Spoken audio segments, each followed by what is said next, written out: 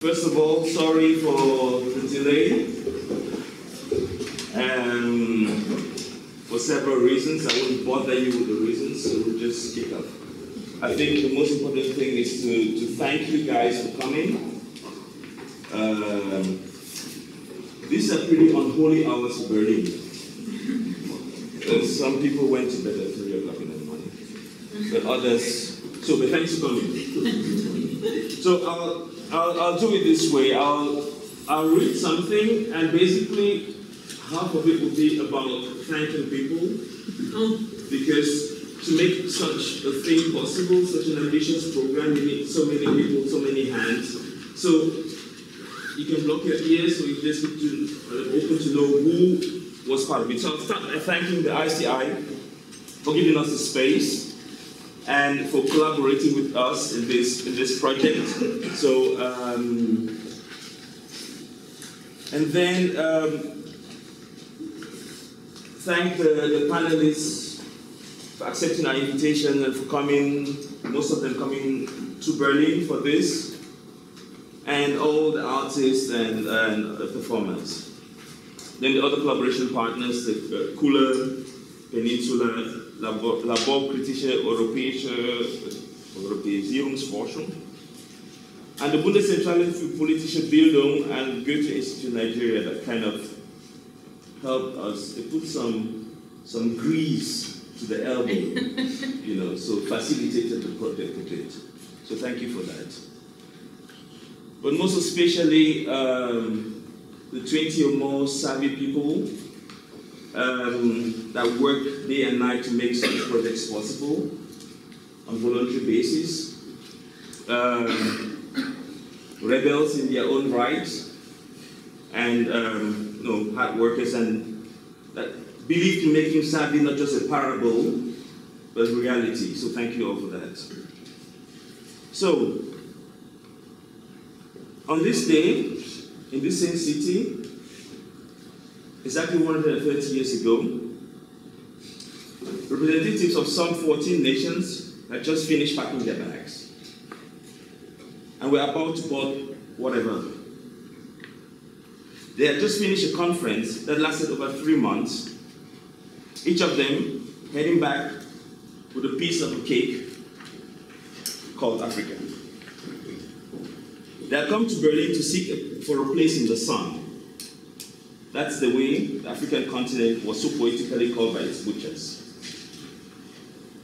Today, 130 years later, we invited a couple of people, thinkers and practitioners, some of them descendants of the people that sat on that table, some of them descendants of the people that were not allowed to sit on that table,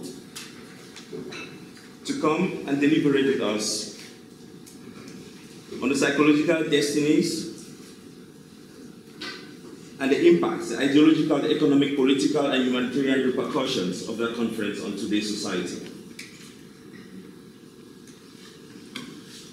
So we do so because we are of the opinion that you cannot isolate the past from the present.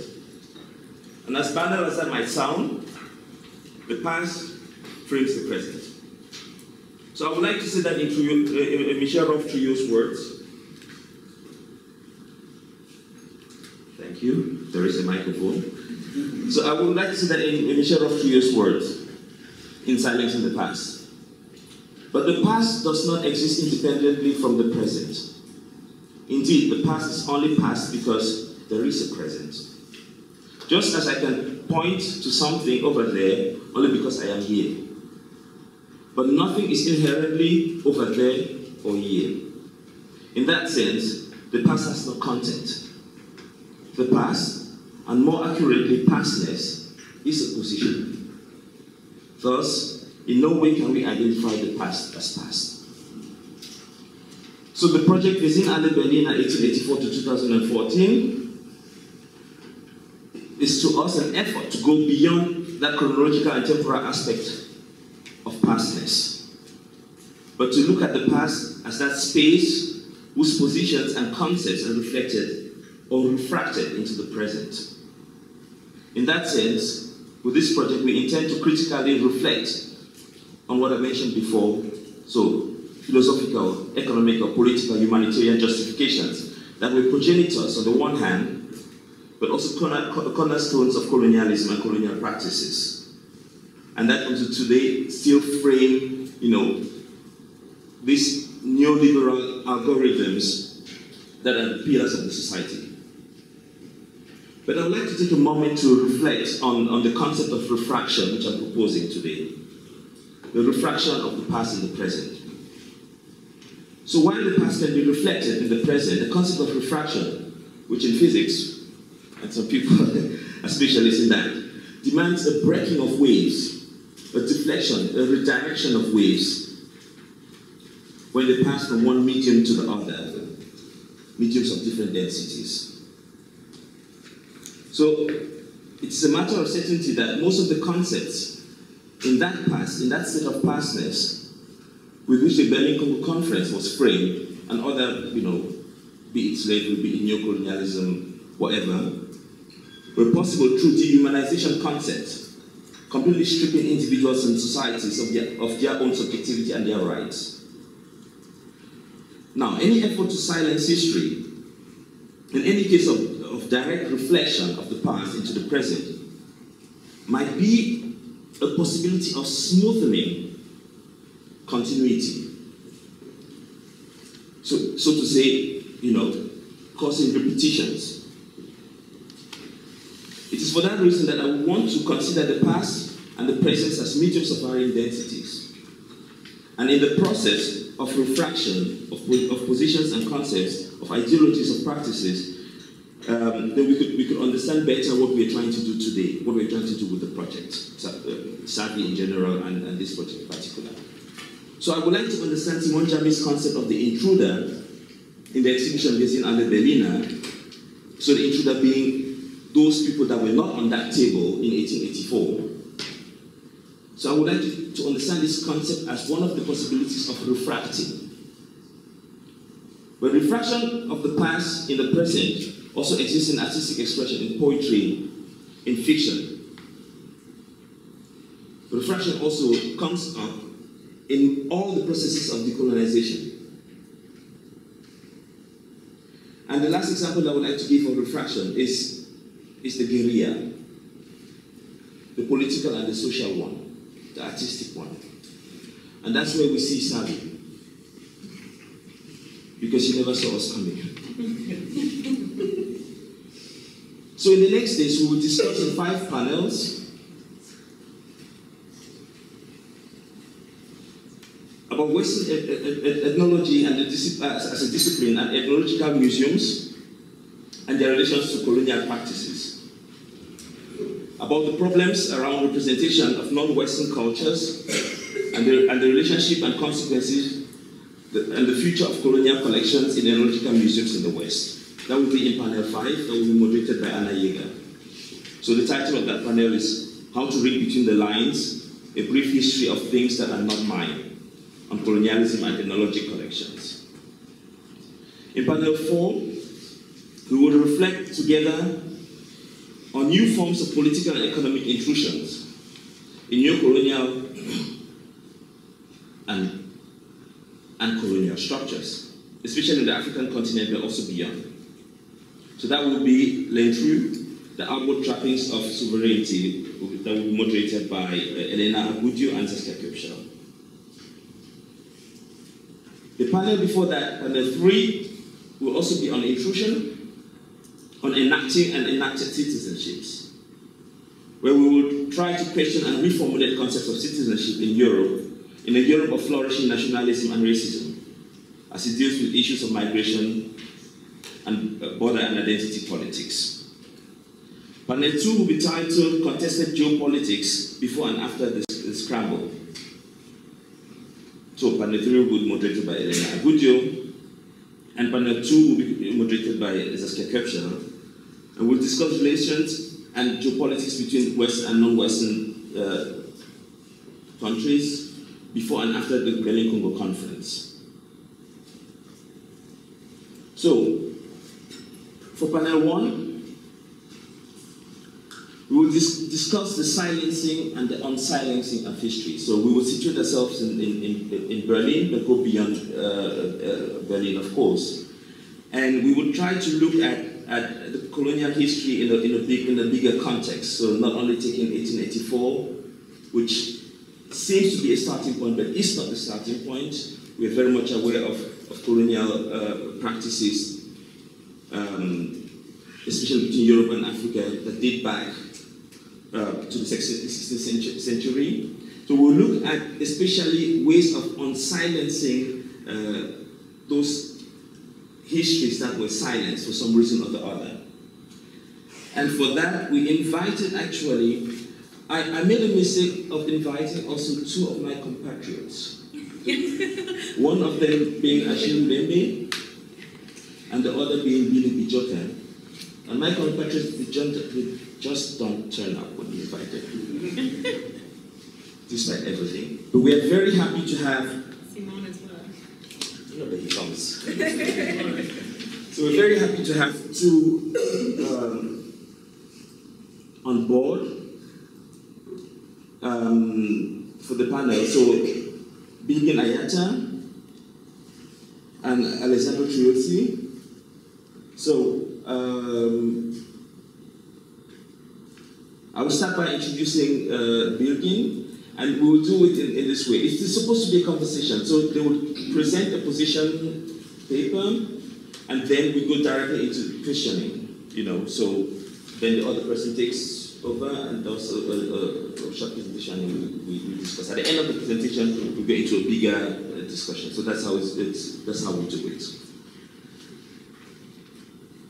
So Bejeng Attia is a lecturer at the Freie University Berlin. She received her PhD from the Department of Political Science at Johns Hopkins University and MA in Political Science from New York University in Toronto. So, mind me, I will do a detailed introduction, just also a matter of respect, so there should be time for that. What for? No point. We will introduce ourselves in a few words. This is too academic. Okay. At least to know who is talking and what the points of interest are. So in any case, Bejeng Attia's current research compares Germany's denial of the colonial past and the genocide of the Herero and Nama to Turkey's denial of the Armenian genocide. I think that's very important to be said, you know. Yeah, but we're starting much worse. Okay. So, Alessandro Triozzi is the former professor of Sub-Saharan African history at L'Oriental University of Naples. So he's published extensively on Ethiopia and colonial photography and post-colonial violence. Does that suffice? Yeah. Okay, good. So, where do we start from? We need this, huh? Yes, we do. We are recording.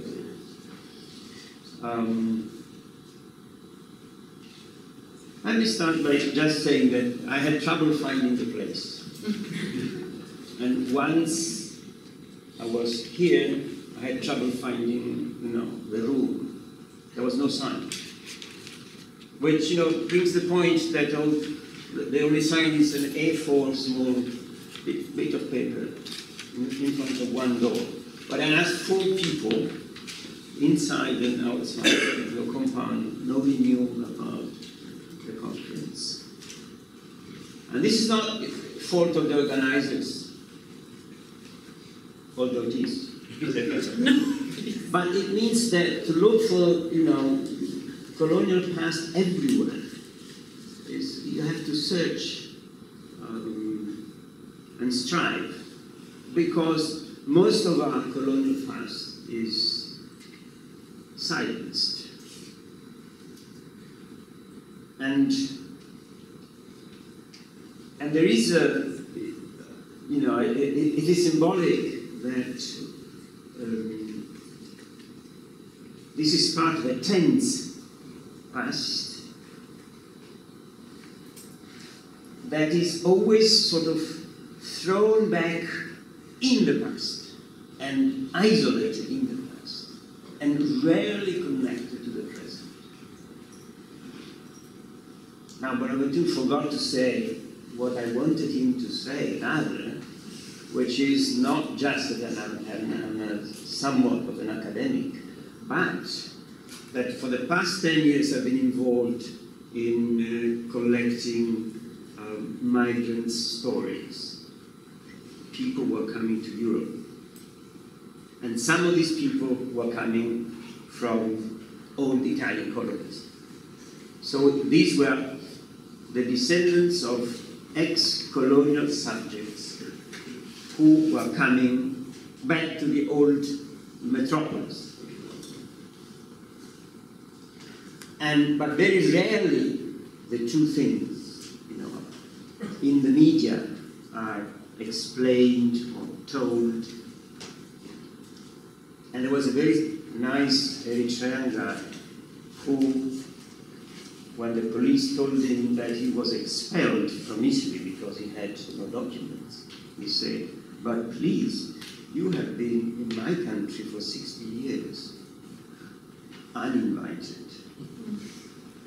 Allow me to stay for 60 years, and then I will go." This sort of click just doesn't work. It just doesn't work. So I come from a country where colonial past has been mixed up with fascism. The loss, we still call the loss of colonies, and the end of the short-lived Italian empire, Italian East Africa empire, which lasted only 5 years. But, some 500,000 Italians went through the colonial past, and they have, in the attic of these families, there are lots of things to remind them of this past. Pictures, photos, exotic objects. At times, other lives that they have produced while being in the colonies. And all this, has been so traumatic because the end of Italian Africa was connected with the end of fascism, end of empire, and with the loss of colonies, that it was put aside. Something not to be remembered. Officially, institutionally. Last year, we had a whole year-round celebration of conferences on Italian unity. Not one single workshop or conference was organized on Italy's colonial period, because Italy's colonial period is part of the making of Italians. And this is something that we should not forget. And if Italian society reacts to today's African or non-European, non-Italian people coming to Italy, it is because they have gone through the colonial period and they have not questioned it. And they have not questioned it because at schools, very little attention is given to these things. And memory which is not transmitted goes. And as a historian, I found myself in a very tricky position. I went to Ethiopia, and Ethiopia has been my area of research. And I've taught African history for 40 years. But I studied the margins of Ethiopia. I studied the borders of Ethiopia. And I've always been called a peripheralist. That is, you know, a marginal sort of scholar. Someone who works, you know, not at the center, but at the border. Yes. Because, but, you know, we believe that borders and peripheries talk about the center much more vividly than, you know, say what the center is all about. Much more so than the great tale of the center talking about the center. So I never studied really the Italian period. I stayed away from Italians. I was away from Addis Ababa. I stayed away from the Italian cultural center in Addis Ababa. I was there to study Ethiopian history. I learned the language, I spoke the language, and I went 300 kilometers away from the capitals. But then I was taken in. I was meant to say totally other different stories, but I was yesterday evening, between one dance and the other, informed by the chairman that, you know, someone was not coming. And so he said, you say something also about how you ended up being what you're doing. And this is why, but I mean, please stop me and... just stop, it's interesting. Yes. Especially because of the introduction, so it's fine to see where the input... And this is a very long introduction. Fantastic. So, but I was called to reason about Italian colonial past in 1996, while I was teaching at the University of Addis Ababa, and there was the 100th anniversary of the Battle of Adwa, which may mean very little to you, but it is another of the traumas of Italian society, because it is a battle where Emperor Menelik defeated a proper European army. 7,000 officers, soldiers were killed in one day on the Italian side. And,